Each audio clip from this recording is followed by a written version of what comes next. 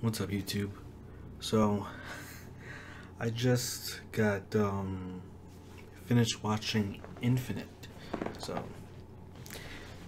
it's on Paramount Plus. It's an original movie from Paramount. But let's be honest. Most of us get our movies, if they're on special packages like this that require money. Most of us are on Fire Stick, using an AFK application.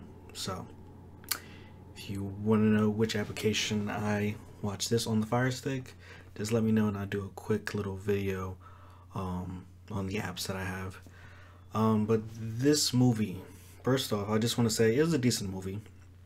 If I have to give it a rating out of 10, I'll probably give it like a strong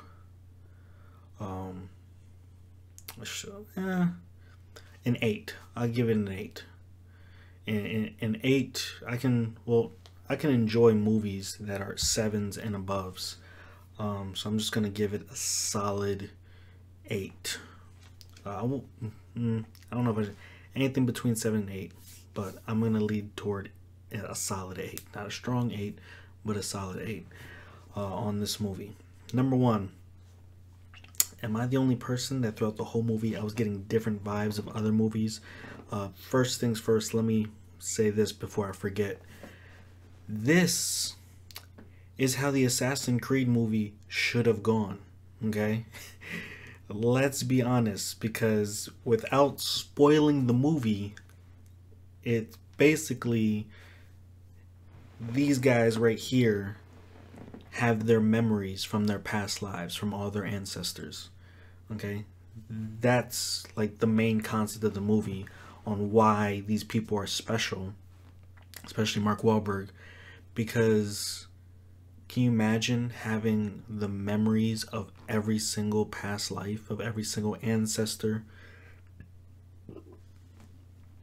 and not just having the memories, but remember having the skills of those memories, like they're a part of you. So imagine like your past lives are like top tier soldiers, combat, gun wise, everything like that, and then you, who's never picked up a weapon or never been engaged in a fight, just literally goes John Wick. John Wick was probably one of your past lives or your ancestors. It's pretty much out the theme of this throughout the whole movie. And I mean, they waste no time explaining it in the beginning, but like it is what they say it is. There's no explanation. Memories, past lives, bing bada boom. So yeah, I got first, like the concept, the idea, the writing, the directing. This is how Assassin's Creed should have been done, just a little bit. Assassin's Creed movie wasn't bad, but I feel like they were trying to put their own spin on it, whoever was directing or something like that. But also, this had a lot of like, first off, this movie was very readable. Let's be honest, and that's why my score is around 7 to 8, because when a movie is like readable, like I can see 10 moves ahead, then it's not written very good. It's not like it's not Inception, mind blowing. Okay, like you can see every turn, blah blah blah, and all stuff.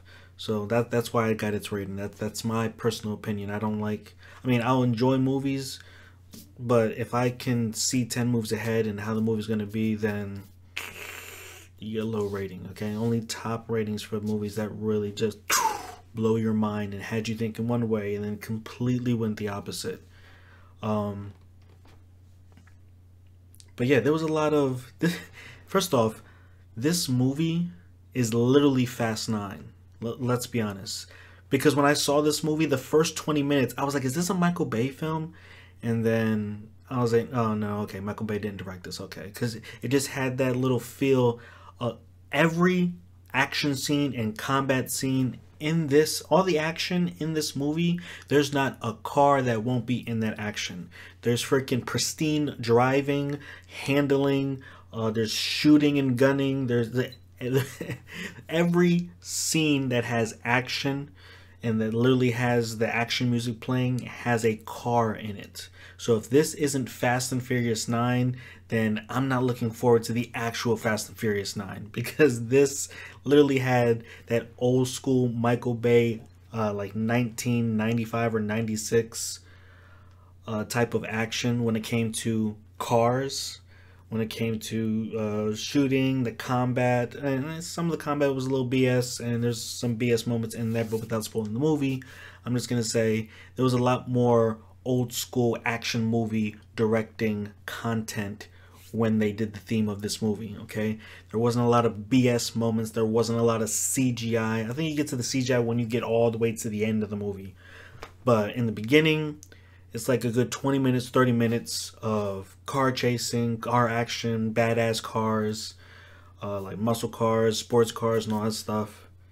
So I was just like sitting here and like, I don't know what this movie is about. I haven't seen the trailer. All I know is I think this is Fast and Furious. I think this is a Fast and Furious movie, and not the bullshit Fast and Furious, the one where it was just racing, car chasing, being chased by cops, car boom, boom, boom, all that stuff.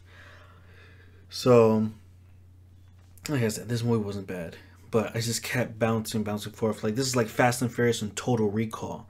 Okay, I was getting Altered Carbon vibes, but at the same time, I was kind of getting like the Fast and Furious vibes in any other freaking racing movie, which I don't know any other successful racing movies except for Fast and Furious. Don't get me started on the Need for Speed movie. And these two characters right here, these guys killed it. Okay, first off, his character and how he is in the beginning kind of reminds me of that other film. It's on Netflix. I think it's like 45 miles or 20 miles or something like that. Whatever mile. And he's pretty much the OCD kid, super smart, super intelligent, can see, like, moves ahead and all that stuff. He does the rubber band thing, blah, blah, blah. So he's like ADHD or something. His attitude period, and his character, that's the type of character I saw in the other one. I mean, I'm not saying Mark Wahlberg is a bad actor, but we kind of know, especially when it comes to an action movie or a thriller, the character he plays. The character he plays, the arrogance that he plays, the attitude, the smart remarks. So, but no, these guys were, first off, these guys, when I saw them, when you see the movie, they'll be in a room together talking, and this, like, just the thumbnail of that is literally like a fan-made teaser to Four Brothers Part 2. Like, this is literally Victor Sweet and freaking, what was it, Bobby Mercer? So this is like, this is the only time I've seen them on screen is in Four Brothers, and this is literally Victor Sweet, if you guys did not remember that. So it was funny seeing them two, and both their characters are very crazy and very intense. So that's why, like, I still get the Bobby Mercer and Victor Sweet vibes from these two characters. But yeah, I enjoyed the movie. I enjoyed the ending. My thing is, if you really wanted to blow the minds of people and you were bold when it came to directing this movie, I would have just made the ending him literally dreaming all this, and him being in the hospital on medication, like like a schizophrenic. And when you guys watch the movie, you'll see what I mean in the beginning.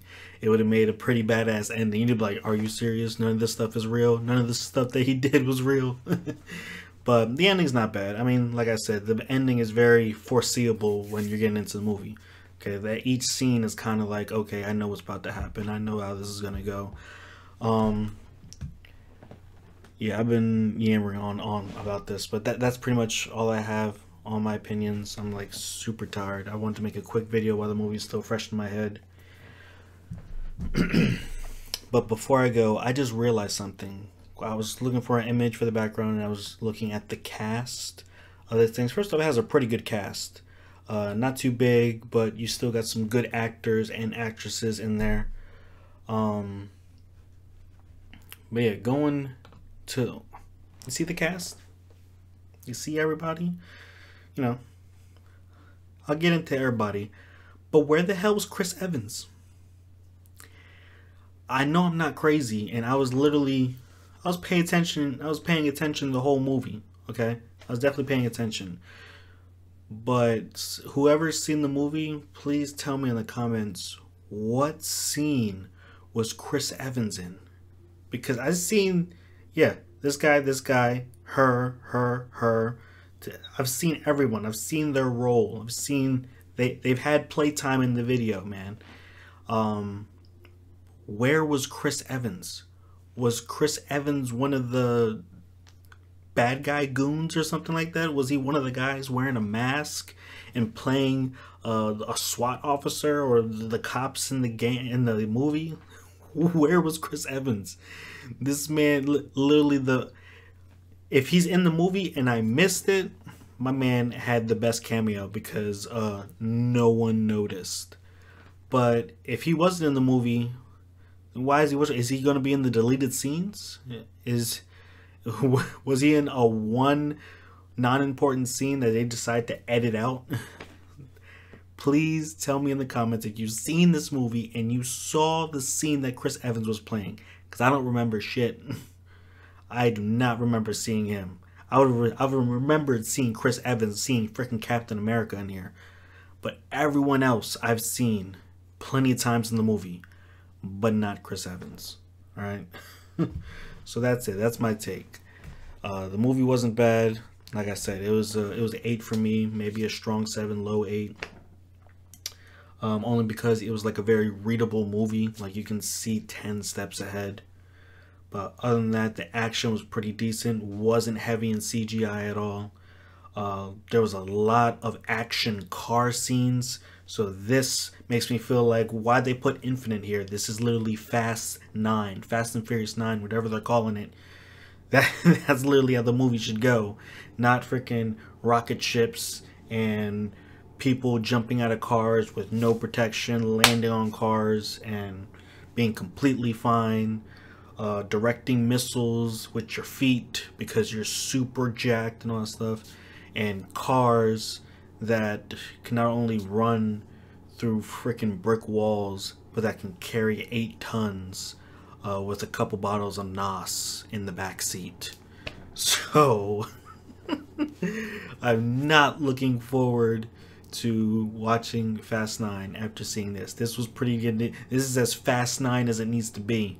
Okay, they just had a little bit of a twist when it came to, but there was still a crap load of action car scenes with beautiful cars, just like you would see in a Fast and Furious movie. But again, did not see Chris Evans in this movie, even though he's in the cast. When you Google the movie, you don't need to pay for Paramount Plus. You can go on your Fire Stick. If you have a Fire Stick, then just Google an APK application that supports movies, especially the latest movies.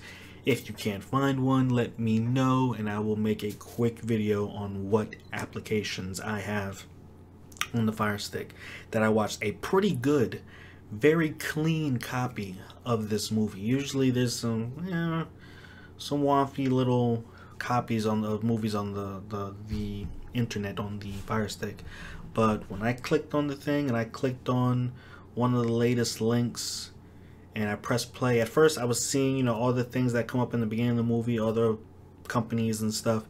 So when I was seeing the companies, I was like, I think this is the wrong movie. I don't think this is the actual movie. But then as soon as I seen Paramount, I was like, okay, yeah, this is the movie, because it literally says in the beginning of the movie, Infinite. It just tells you the title. So yeah, watch it for free on your Fire Stick. Enjoy it. It's a nice little action movie. This is definitely a movie that I would watch with my dad, or tell my dad to watch, because he likes movies like this. But yeah, my wife's seen it. I just seen it with my daughter, so it was. I mean, she didn't finish it. I finished it. She was so tired. She was like, "How many times left? Okay, I'm gonna go to sleep." It's a good like hour 50 minutes or something. It's almost close to 2 hours now. But yeah, it was an enjoyable movie. Like I said, strong 7. Didn't see Chris Evans, so let me know if you find him. It's like, where's Waldo in the movie? Just tell me what scene and I'll go and play that scene and then be like, oh, okay, there he is. Because he must have had the tiniest role. He must have been one of the henchmen or one of the police officers that were strapped in all armor, because I did not see Chris Evans. I would have noticed Captain America in a freaking movie, especially in my recent movie. Alright, so thank you guys for watching. Thank you for subscribing, and I'll see you in the next one. Peace.